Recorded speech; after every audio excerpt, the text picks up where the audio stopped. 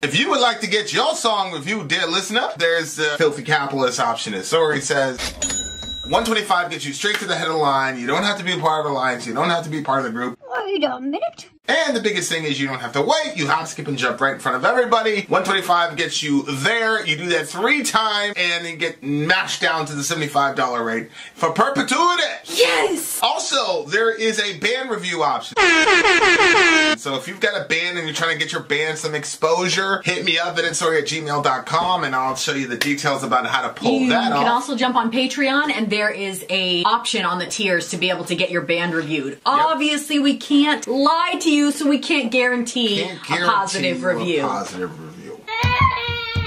Get what you get. It's just rubbish. Rubbish. Rubbish. That's British for garbage. My favorite is the community option. $1 at the gate gets you in at Patreon. You get to join an alliance. The alliance joins their points together, and that helps determine what songs that we do.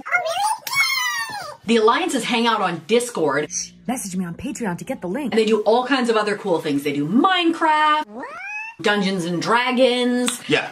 It's really a community within the community. Anybody can go on the village, facebook.com/Vin and Sori. There's 160,000+ people on the channel. What's cool about the Discord is that it offers a real opportunity for community connection, friendship, that type of thing. And it's on Discord, so if you're not a Facebook person, it's for you. You start off at $1. Right. Plus you get exclusives. Sori and I are working on a song. So the first 15 seconds of that was on Patreon. Also, at $15 here and above, when we actually debut the video, they're going to be there live with us. There you are, dear listener. Buy our merch. Buy merch indeed. A child shall lead them To buy our merch. Yes, dear listener. Yes, dear listener. Yes, dear listener. We're in the midst of the anniversary stream. Between Stacy and Fernando, they have decided to spend part of that anniversary with us. You should be very, very grateful for that. And in light of that, we are in the midst of a stream with them. The next song is by a band called Trivium-In. The name of the song is In Waves. And this is interesting because the way that... striking out with Trivium somehow. The theme... Oh, shit. What'd you do? My elbow hit this. Ugh, don't look. All right, guys, here we go. Burn in Hell. Burn in Hell. No, that's not right. No, Burn in Hell no, this is In Waves. No, it's In Waves. Yeah, so I was thinking this. We've talked about Burn in Hell and Waves. It could be Burn in Hell. Burn and in the waves of hell. It could be how relationships go in, waves. Okay. Yep, that makes sense. The highs, the lows. Yep. The chaos, the beauty. Okay. There's a lot here. All right. Well, there's a lot here. I definitely If you're see it. looking for it. I see a lot of chaos over here. She said, "No worries, do it." So I guess that means you're allowed to go pull the thing up. Fix it.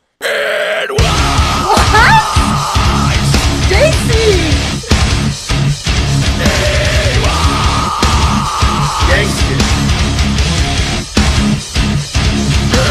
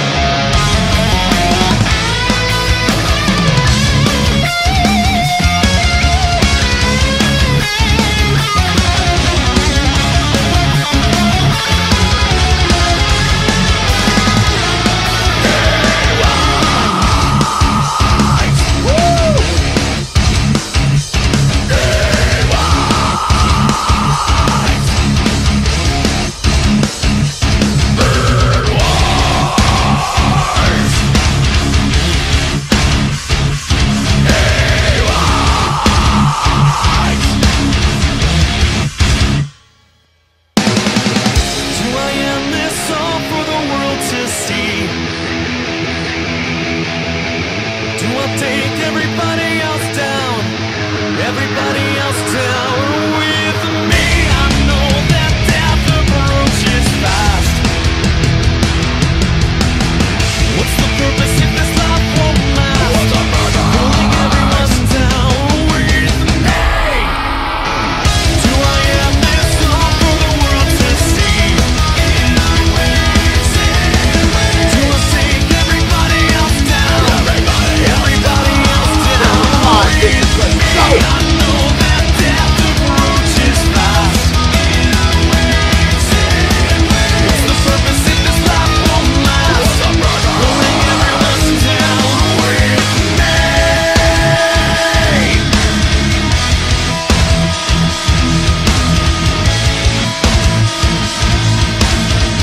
Pulling everyone down with me.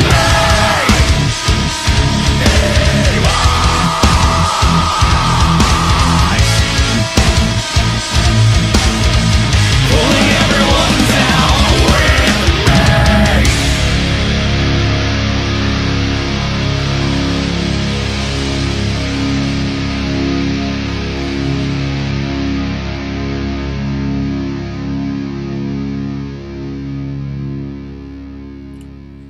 Yo, I fuck with this band, bro. What? The guitar wise, like I like the ideas. I like what they do guitar wise.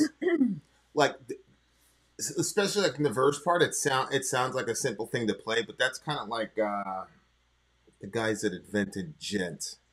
Forgot the name of the band, but it sounds like, oh, it's dent. It's like, oh, that's really easy to play. But then when you look at it and you try to play it with the timing, it's actually it's a lot more complex than people give it credit for. Like, they don't really realize what's going on. They are Is hearing that Die Hard as something and it Murder, sounds... or was it somebody else? No, it wasn't Die Hard as Murder. It was, again, I forgot the name. They're credited with inventing this genre called gent. I'm sure And somebody it help us out. it sounds like the flagship song. It sounds very simplistic because the beat seems very repetitive, but it's actually pretty intricate. But you have to kind of be remotely familiar with the instrument to really understand what they're talking about. Okay. I remember you talked to the I'm pretty sure it Die was Hard as Murder Meshuggah. guy. I'm pretty sure it was Meshuggah. Andrew. It was the Andrew Marsh guys from Marsh. Die Hard as Yeah, Murder. I remember you guys had a discussion about that. Yeah. And that's why I thought that was where it originated. Ridiculous. So this is a guy who looks like he's struggling with some mental health issues. And he's saying, you know, if we're all going to die anyway, what's the point of me dragging everybody down with me? Oh. So he's saying it comes in waves, which is, oh shit, Meshuggah will be next. Yeah. So yeah, it was Meshuggah. Oh, really? Yeah, it's Meshuggah. I think the name of the song is Bleed or something like that. And it was actually the first song we did when we actually upgraded everything. When we got camera and we got the camera and everything. And it was like 3 a.m. and you were crying. But I was like, that's when I was crazy. Remember how crazy I used to be? Like, yo, I do. I don't care what time it is. I don't care how many, I had done like 11, 12 hour shift at work. I'm like, all right, come on, we got to shoot. It was, we were crazy. We hadn't been married for that long. You'd been working all day, and I wanted to hang out. I didn't want to be working till 3 o'clock in the morning. Yeah. You had other things you wanted to do. I was very tired. Like, yeah, you were really tired. Like, I wasn't used to your insomnia. Like, you literally cried before. Oh, I know. I remember. We said it in the review. I was laughing. I was like, yeah, if you go look at Meshuggah, if you go look at our review for Meshuggah Bleed, like, you'll see. Like, I'm like, hey guys, look at our new shit. And I'm like, Sori was poor crying. baby Sori. I was like, she's crying. She needs to get over that shit. All right, let's go. That's how it was. Well, you got your vengeance back for sure. You're like, you know what I'm going to do? I'm just going to stop recording. And that's what happened. Yeah, I think I couldn't have. I think a lot of YouTubers do, like, they stop because it's too much. Mm-hmm. And I think there was no way I could communicate that at that point, because I don't even think I recognized what was going on.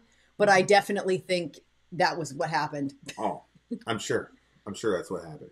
I'm sure. But you know me. I was like, hey, we're focused.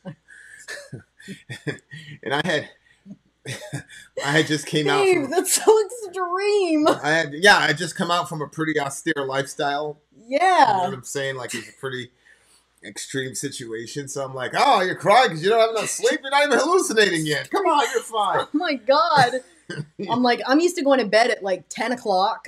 This is 3 o'clock in the Well, morning. it's true. Well, it took us so long because we didn't know how to put everything together. It's crazy now. We can put everything together in like 2 minutes, but back in the day, we didn't know. Anyway, Yeah. do I end this all for the world to see?